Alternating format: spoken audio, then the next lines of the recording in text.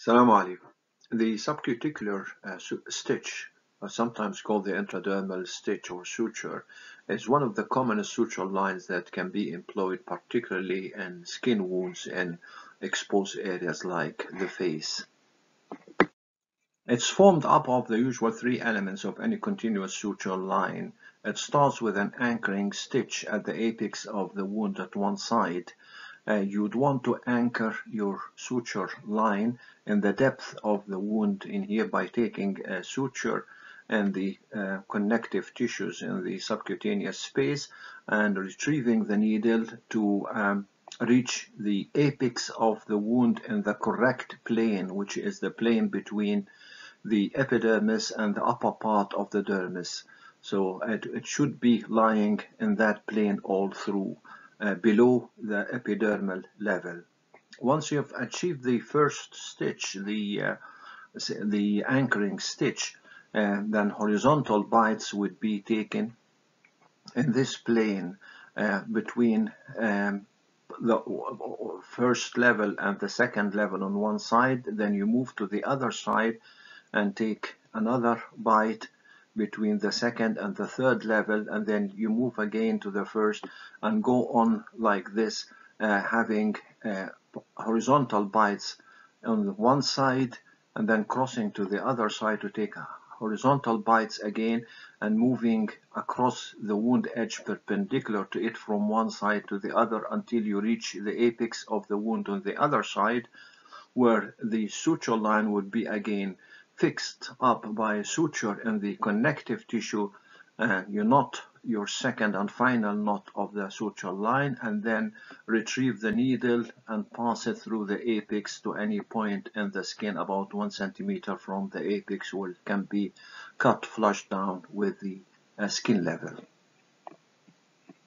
The subcuticular stitch was employed in a variety of situations, using variety of materials, including absorbable or non-absorbable sutures, sometimes even in an interrupted rather than a continuous pattern. But the usual now is to use an absorbable suture line, a monofilament, for the ease of its passage through the tissues, and continuous. The usual is to use a monocreel 4/0 or a 5/0 on a 3/8 reverse cutting needle. One important issue about using the subcuticular stitch is that it should only be used in tension-free wounds. If there is any tension on the wound, or if you expect tension later, then this particular stitch is not perhaps your best option. If there is any wound gapping, this can be sorted out by subcutaneous sutures. Subcutaneous sutures in the deeper part of the dermis and the upper part of the subcutaneous space can obliterate dead spaces and provide enough support to the wound itself, as the subcuticular stitch does not offer too much wound support. It does not resist tension well. Its main advantage is that by lying underneath the epidermis, and then there is no cross-hatching scarring at the wound, and of course it's useful in patients, for example, prone to keloid formation. This will demonstrate how we start the intradermal of the subcuticular stitch by anchoring it first into the apex of the wound on one side. You pass the needle into the subcutaneous tissue and take a bite and form the knot. Remember, because you will be using a synthetic material, you need to secure the knot by tying it several times, and then you cut the shorter of the two ends of the suture. Then you take the needle again, pass from the subcutaneous tissue plane to the proper plane, which is just underneath the epidermis in here at the apex of the wound. And once this is achieved, you can retrieve the needle and you can start your suture from there. You have now the suture in the proper plane between the upper dermis and the epidermis, and you take horizontal bites in that plane, which is now anchored to the deeper part of the wound. So you take horizontal bites in this plane on both sides, moving forward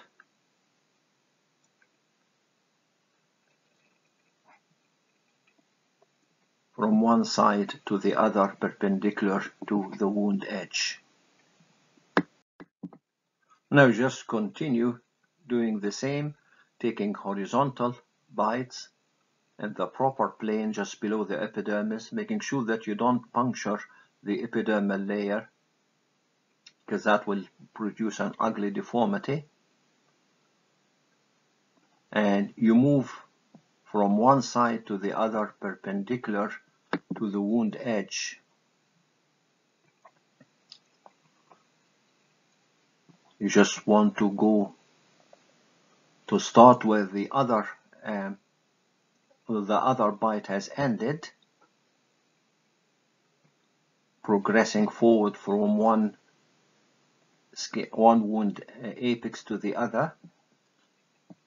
You make sure that your bites are actually the suture lines are perpendicular to the wound, and your bites are moving forward from where you finished the last bite. Otherwise, the skin, if you take it a little bit backwards and then your last stitch, then you get a little bit of skin irregularity. And this is continued in the same manner while approaching the wound apex on the other side of the wound. Again, taking the horizontal bites on one side, moving to the other, just at the same level.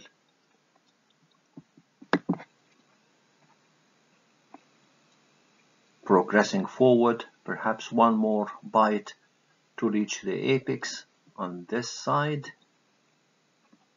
And once this is achieved, once you've reached the apex, then you start about fixing the suture line on the other side of the wound, much like we have anchored it at the very beginning. So this is a suture in the subcutaneous plane, and this is going to anchor the suture line in the wound.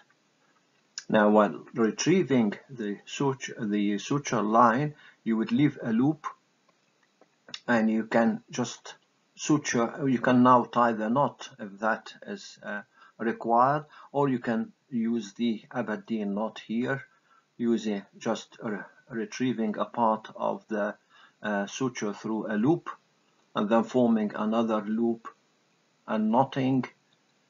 And now you pass the suture line, a part of the suture line again, and the newly formed loop, and so on until you can finalize your knot.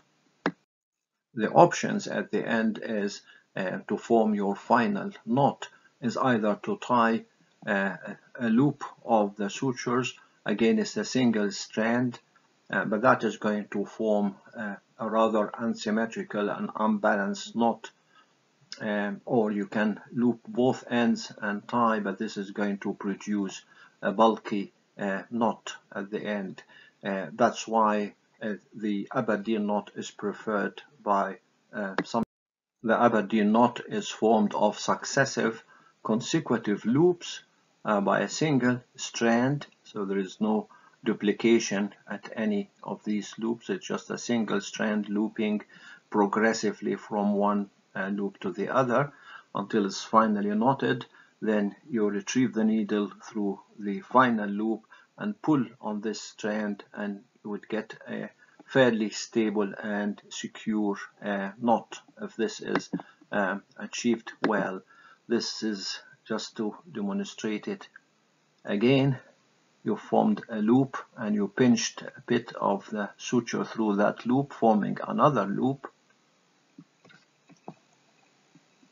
and you just go on doing this, pinching a bit of the suture through the loop, and that is going to form a new loop, and finally you just pass the needle through the final loop and pull, and this will produce a fairly stable knot.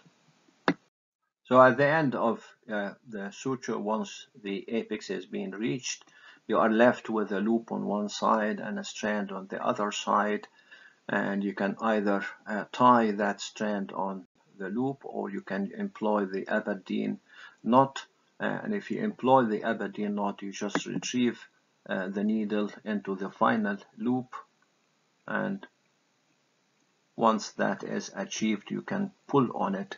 Now the next thing to do is to pass a suture below the knot so that it can bury the knot into the subcutaneous tissue and get out on the skin surface about a centimeter from the apex of the wound.